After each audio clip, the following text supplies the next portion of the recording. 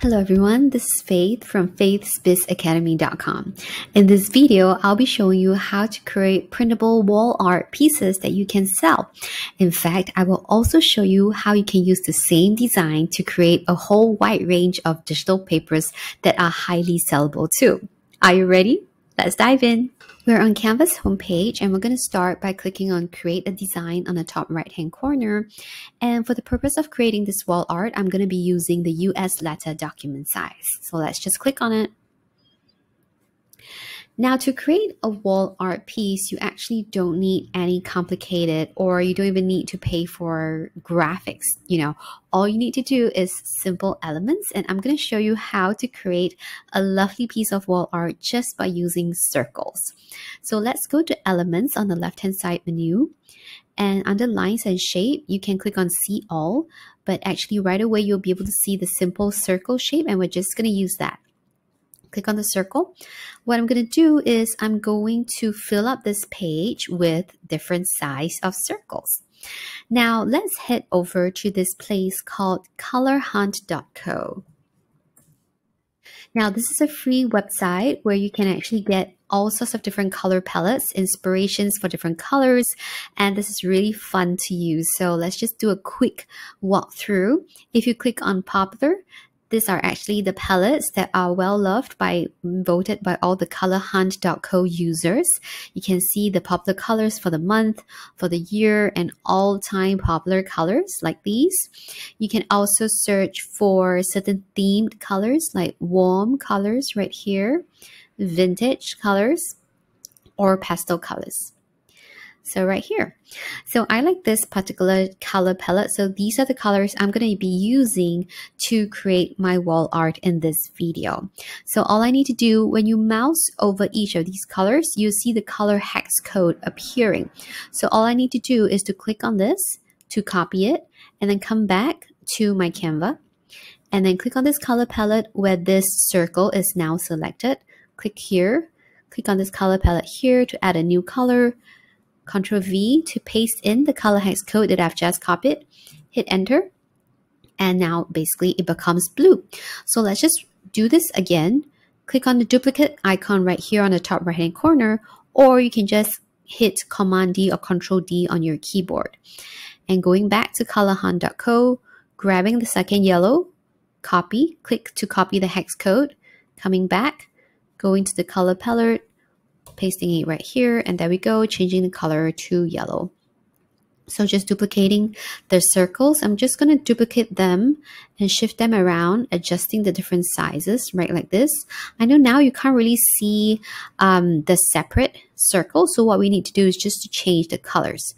Going back to Color Hunt, click to copy the hex code, come back, select, click on the color palette, click on this one, paste the hex code, and there we go. So let's just repeat that again. Copy this, coming back, select this circle, color palette, here, paste it in, and there we go. So now I've got all 4 colors from this particular color palette. So now it's even easier now. Right now I just have to select the circle, go back to my color palette, and here these are the document colors. So these are the colors that have already been used for this particular project. And then here I'm just going to mix and match to have the different colors appearing like this. And then I'm going to hit duplicate just to duplicate some more circles and changing the color as we go along. And resizing like this, changing the color, just duplicating it, changing the colors, and it's pretty much haphazard and random, as you can see. But the whole idea is to fill up the entire page with colorful circles. So let's just continue it and duplicate and just filling up the page, shifting it like this. There's no real right or wrong. It's art, it's design. So just feel free and play around with the colors, and you will be surprised with what you see. You can also try with the positioning. You can position it backwards or forwards just to layer the circles all over. So we are almost done with the entire page. Let's have some more, duplicating it. Some circles are big while some are small. Here. And because I've got 4 colors, the idea is that I try not to have the same colored circles right next to each other. So I'm actually alternating the different colors right here. And one more. And also changing the layers, just moving them around and just filling up the space like this. And we're almost done. There we go. So this is one page and this is the colorful background that I want to use. Okay. So other than that, what I'd like to do is have different variations. So now I'm just going to click on this one, duplicate page. And here I'm going to click to select everything, click and drag to select everything, or you can hit Command A or Control A to highlight everything, all the elements of this page. Now on the top menu, you will see this transparency slider. You can use this slider to change the transparency and perhaps, or just type in a number. I'm going to key in 50. So I actually like this fainted version. I'm going to make a duplicate again. And same thing, adjust the transparency just to see how they look. So I'm going to go to grid view. So you see the first one is the original version where I mix and match the different colors from a color palette that I have selected from colorhunt.co. And back to Canva, just using circles, piecing them up, varying the sizes. And then here on page 2, I've actually adjusted the transparency. Same thing on page 3, okay?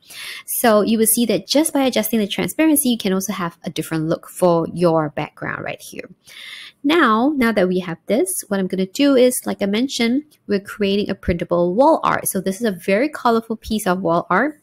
And let's add some text. So go to the left-hand side menu, click on text, and they have already included for you on Canva different font pairings. So if you're out of inspiration, just scroll through and see what catches your eye. So let's select this one. Now there's 2 different fonts grouped together. So I'm going to the ellipse menu to ungroup them and deleting this one. And right here, I'm going to just type in, don't forget to have. Okay, let's go to this little spacing tool just to adjust the line spacing. And I can also shrink it down and make a duplicate. Ellipse menu, duplicate, and typing in the word fun. And just extending it, rotating it, and now I'm going to try a different font. So going to this font chooser and just typing in script to see what kind of script fonts appear, and just playing around and see what fonts I like better. How about this one, Scripter? This looks cute. Okay, so just extending it right here, and there we go. So this could very well be my printable wall art. You can put in whatever codes that you want, and there we have it. Don't forget to have fun. And now we can also click on this text box, go to the effects section, go to shadow, click on this color palette to change the colors of the shadow. Perhaps I want a blue, but I want a darker shade. So I'm just going to use the slider and just choose a darker shade like this. And back to the effects again, you can also adjust the effects of a shadow, varying the offset, the direction, and how solid or how opaque you want the shadow to be. Something like that. So there we have it. And if this is done, this is ready. All I need to do is I can just name my page here. Don't forget. And then I'm going back to the top, clicking on this download sign, selecting PDF print. And just instead of downloading all the pages, I'm just going to select the first one, page 1, and that is the US letter piece of wall art that I'm going to download, and then I can upload on Etsy or anywhere, whatever Shopify or any other shop that I have online, and then I can sell it. Or I can even print it out right here. You can actually order your prints on Canva itself, and then after that, They can print it to you, they can send it to you, and then you can also sell the hard copy versions. But what you're noticing is that after it gets resized, there's white spaces appearing. So if that happens, you want to make sure that everything is resized accordingly before you actually send your final product for printing. Okay. So right now we're having this, and here is the final product in PDF version, this printable wall art that looks so fun, so colorful, and so delightful, right? But we are not done yet. Now, I love to maximize the time and effort that I have spent on creating one product by creating an extension of products or more variety. So as I have shown you just now, all you need to do is just adjust the transparency and have different looks, right? But now I have this lovely blend of colors with just using circles. I can also have this as a digital paper design. So let me just duplicate this page, and I'm deleting the words. So now I'm going to go to resize. If you're using Canva Pro version, this is a feature that I really love on the Canva Pro version. I can just resize this. Let's have it as, in changing it to pixels, 3600 by 3600. So that will be a typical digital paper size, and I'm going to copy and resize it. So it's like a one-click resize function. With just one click, everything gets resized to the new dimensions that you have set. Okay. So now you see that there are white spaces here, but not to worry. All you need to do is Control A or Command A to highlight everything and just stretch it out until the entire page is filled with no more white spaces seen. Just going to move things around, something like this. Okay, and there we go. So that is the new resized template. Now, similarly, if you do not actually have Canva Pro account, not to worry. All you need to do is head back to the original US letter size document, go to File, go to Create a New Design, and we're still going to use the 3600 by 3600 pixels dimensions, create a new design. What you need to do is just to manually copy and paste things over, all right? So same thing, click Control A to highlight everything.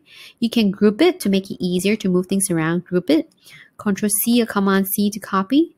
Coming back to this page, pasted it down, and just same thing, just stretching it out to fill up the page. And there we have it right here. And there we go.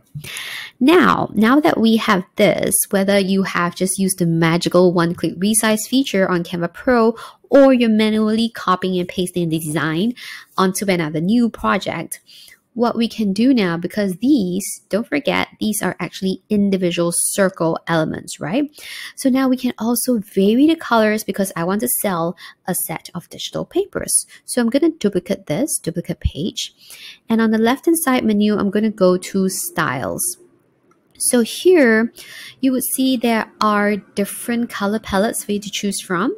Let's go to just colors. We don't want to worry about the fonts right now. We don't have words on this page. We're just changing the colors. So here, just click on this one, and wow, one click and the whole color scheme has changed. And I can even click on Shuffle again to swap the positions of the colors, but it's still the same color palette.